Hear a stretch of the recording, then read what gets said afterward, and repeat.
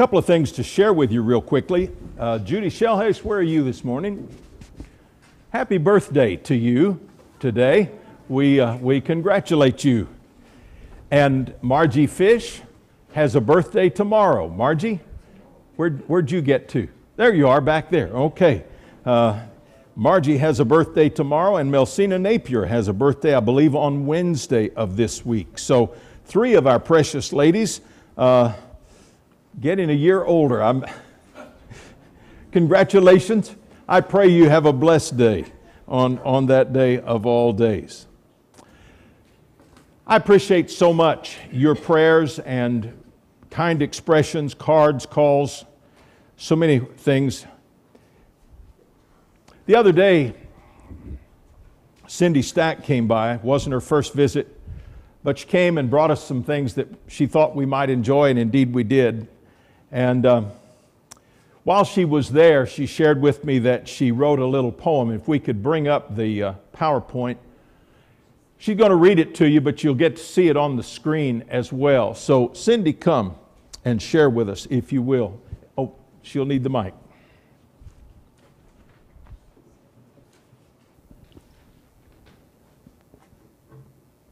No? No, please.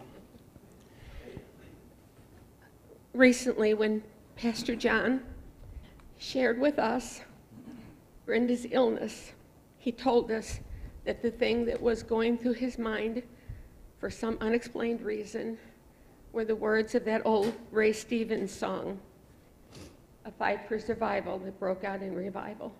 And it's those words that have been in my mind too. And God gave me these words for Pastor John and Brenda and for us, church family.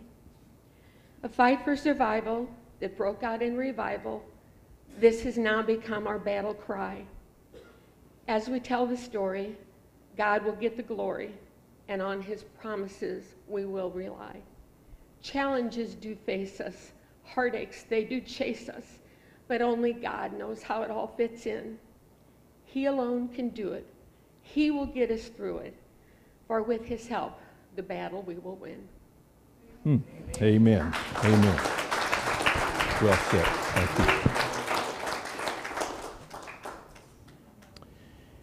And Brenda is better today, and I am grateful to be able to share that she didn't need a babysitter this morning. The last few Sundays I've been afraid to leave her alone, and so she is responding some. She's been able to take some of the oral chemo this week, and so we do appreciate your prayers. But there are other folks who are depending upon our prayers.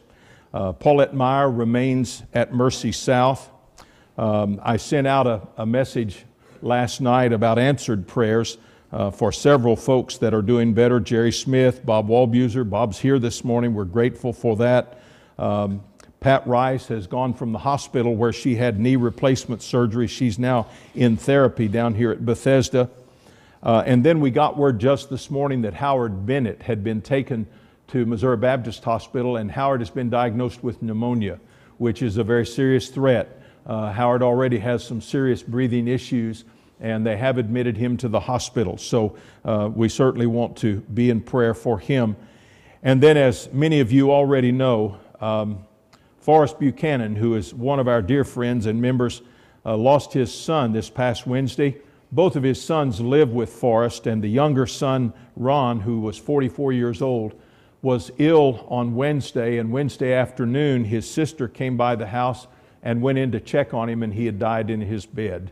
And so you can only imagine the tragedy and the sadness that they're dealing with. There will be a memorial service here in our church this coming Friday morning at 11 o'clock.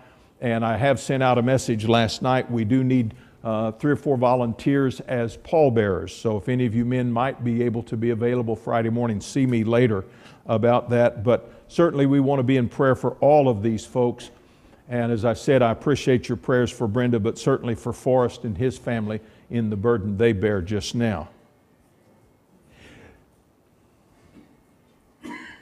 There are times in our lives when we get to a point where we can do nothing but pray. And yet praying is the most powerful thing we can do. Let's do. Dear God, our Heavenly Father, in this moment we pause and we ask, Lord, that you would just be present as you are in this room, in those places where people we love are hurting and healing. We thank you, Lord, for the evidence of answered prayers and the encouragement to keep praying. And indeed, Lord, help us that we will keep that passion of trust in talking to you about those we love. We pray you'll be with Forrest and his family, with the other folks that we've mentioned this morning, and still others that are on our printed list that we've not taken time to mention. They are dear to us and their needs are very real. Your power is sufficient to meet those needs. And so we appeal to you in Jesus' name. Amen.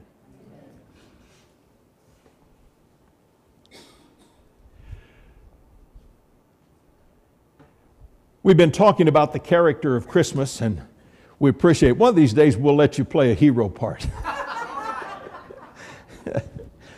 When I determined that we were going to need a villain for this morning, I don't know why, but I just thought of Rich. So well done, by the way, my friend. Thank you for that. But the character of love, and this morning particularly, I want to speak with you about God so loving the world.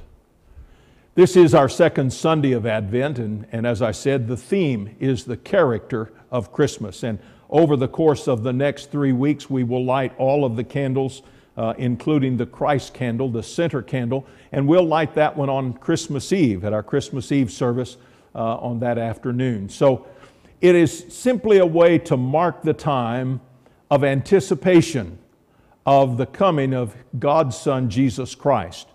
And so this morning, I want to think about the character of love. And let me give you just 3 simple thoughts to think about. In the first place, we're talking about God's love. It is universal.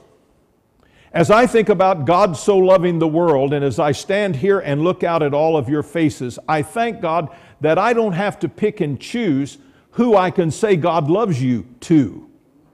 Okay? I can say that without reservation, without hesitation, without question. God loves you. And you can say amen to that, because that's true, okay? Now, here's something else about the love of God. It is unceasing. Sometimes people we love test our love. John made the comment in his testimony earlier about getting married and then you have to make a living. You also have to make a loving. See, sometimes it takes work, doesn't it, to love people. But true love does not know an end. We do not cut it off, or we do not turn it on and off as though it were a lamp. It is unceasing, and certainly God's love for us. And finally, it's unending. And I'll say a little more about that as we go along. But I want to share with you a verse from Jeremiah. Jeremiah is known to us as the weeping prophet, because he was the prophet in Jerusalem who literally watched Jerusalem fall around his ears to the Babylonians. Jeremiah was one of those who fled to Egypt to get away from the Babylonian captivity, and he died in Egypt. He was never to return to see his beloved Jerusalem. But hear what God said to Jeremiah: I have loved you with an everlasting love. Therefore, I have drawn you with loving kindness. Jeremiah 31:1. And when you think about the character of love, universal, it is unceasing, it is unending. And that's exactly what God said to Jeremiah. You're very familiar with the verse, for God so loved the world that He gave His only begotten Son, that whoever believes in Him shall not perish but have eternal life. Think about that for just a moment, because that includes you. See, occasionally, especially when I'm talking with a child about making a profession of faith, I will use that verse and suggest that they substitute for the phrase "the world" their name, because it's no less true. And you can do that this morning. Put your name in there. For God so loved John. See, even when John isn't so lovey. Bethlehem simply is one example of God so loving the world. This is the what's called Manger Square in Bethlehem. Some of us had a chance to visit that a few years ago. And it's just a big open plaza, but they believe that that's where the inn was. It's torn down, kind of like the Holiday Inn on Butler Hill. It's not there anymore. But anyway, they have built a church called the Church of the Nativity. And I'm going to try to show you here. See this little black hole? That's the entrance to the Church of the Nativity. And if you can notice the automobile that's right here, that door is designed so that you have to bend down to walk through. That was intentional. And then what this is a picture of is actually a star that's down in a grotto when you go inside the Church of the Nativity, believed to be, claimed to be, the very site where the manger lay. And so when you think about the birth of our Lord Jesus Christ and how indeed love came down at Christmas when God sent His Son into our world. And so, and you've heard this I'm sure before, there are three words in the New Testament that translate our English word love: phileo, eros, and agape. And agape is the one that we focus on because that's God's love. When it says, for God so loved the world, God so agape'd the world, or actually agapeo the world, means simply that God loved the whole world one person at a time. You say, wow, how can that be? I can't do that, but God can. Now the other two words, phileo means brotherly love or kindness, okay? When we did our greeting a while ago, some of you went around, spoke to each other, greeted each other. That's phileo kind of love in the family of God. Eros, that's appetite love. We sometimes associate it with physical appetites, sexual appetites, but in reality, if I love ice cream, that's eros, see? Anything that satisfies my selfish desires, my selfish pleasures, is referred to as erotic or eros kind of love. Agape is unique in that it is love that is giving, not taking.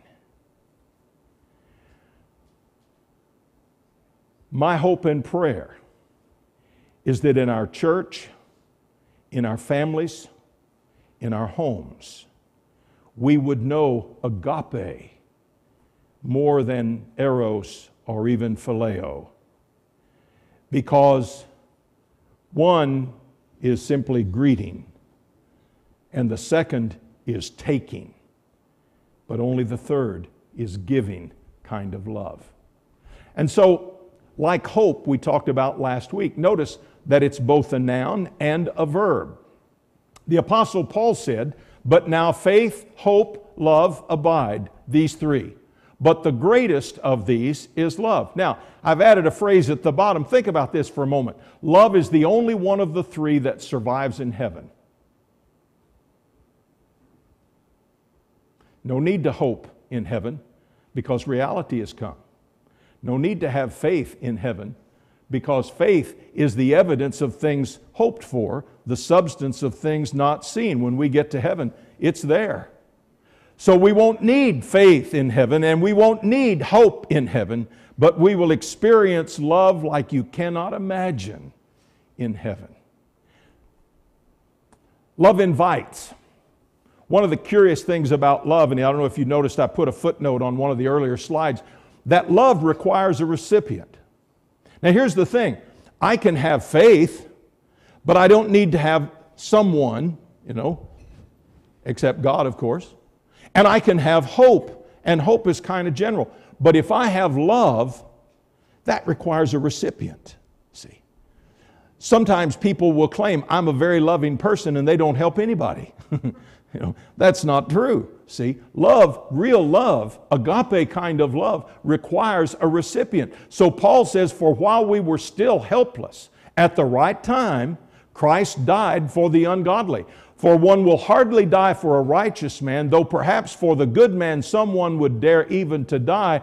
But God demonstrates His own love, His agape toward us, in that while we were yet sinners, at a time when we were not very lovely, God chose to love us. Now, love also involves. Love is not something you watch. It's not a spectator activity, in other words. Love is something you involve yourself in. Love is something that you do. Jesus said, "A new commandment I give to you, that you love one another, even as I have loved you, that you also love one another. By this all men will know that you are my disciples, if you have love for one another." Jesus declared, "Greater love has no one than this, that He lay down His life for His friends." And that's why we celebrate Advent, because we anticipate the giving of God's unspeakable gift and the sacrifice that goes beyond all sacrifices that Jesus made for us. Now, some of you note, as I did yesterday, December 7th. There's some dates in our lives that are more painful than others, aren't they? We remember birthdays, anniversaries, good times. Unfortunately, there are some sad times that also stay on our calendar year after year after year. And so if you ever go to Honolulu, you will almost certainly go and visit the Arizona Memorial. But here's the third thing about love. Love invigorates. It's not blind. You know, have you ever heard the expression, love is blind? No, it isn't. I've done weddings for 53 years. And sometimes, I'll be honest with you, I see two people standing in front of me saying they will love each other till death do they part, and I don't see what they see in each other. That's the, now not you guys, not present company, okay? But the honest truth is, what in the world do they see in each other? And how many of you are here that if you were totally honest, either your mama or your daddy pulled you aside a few days before your wedding and said, "Are you sure you want to do this?" Why? Because they couldn't see what you saw in the person you were choosing to spend the rest of your life with, and they didn't want you to make a terrible mistake. Now, there ought to be at least 53 amens at this point in this service. Shame on you for being so silent at this point, because that's true. Here's the thing.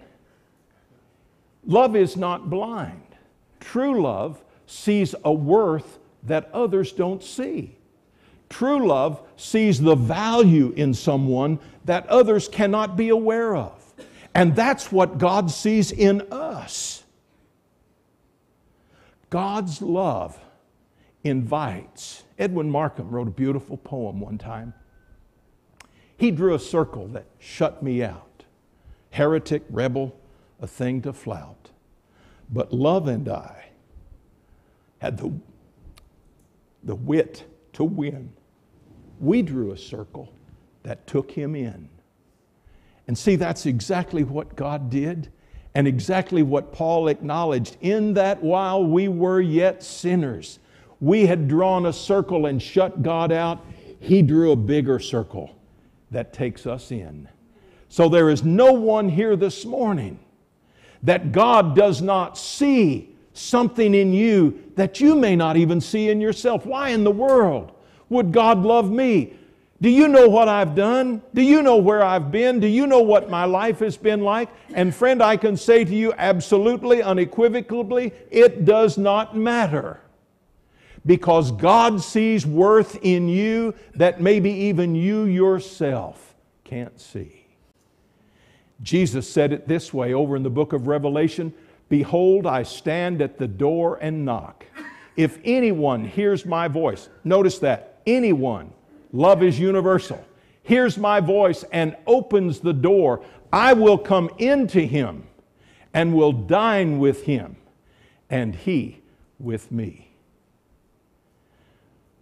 That's the invitation that God's love provides and Jesus' sacrifice makes possible. Rich portrayed earlier, no room. I ask you, is there still no room for Jesus Christ? So the character of love And it may be for you this morning, if you don't know the Lord Jesus Christ, is to make room for Him in your heart. Let's pray. Dear God, our Heavenly Father, we come to you, and in this moment, Lord, we just pray and ask that you might speak to each of our hearts. And Lord, there may be someone here this morning and they're struggling because they don't feel so loved.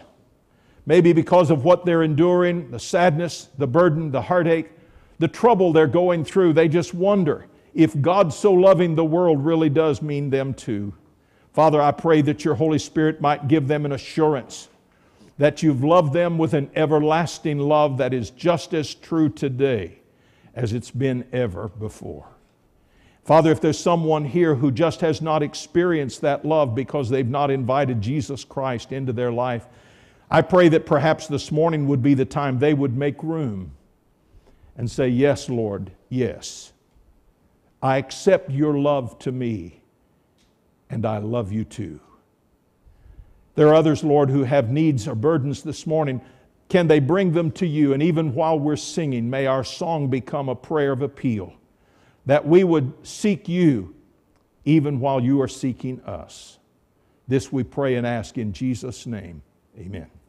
Let's stand together, and as we sing a brief hymn of invitation, if you have a need to come, I bid you come in Jesus' name.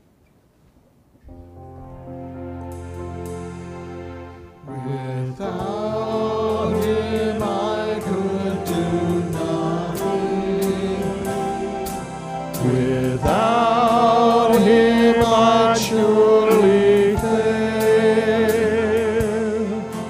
Without Him I would be drifting like a ship without a sail.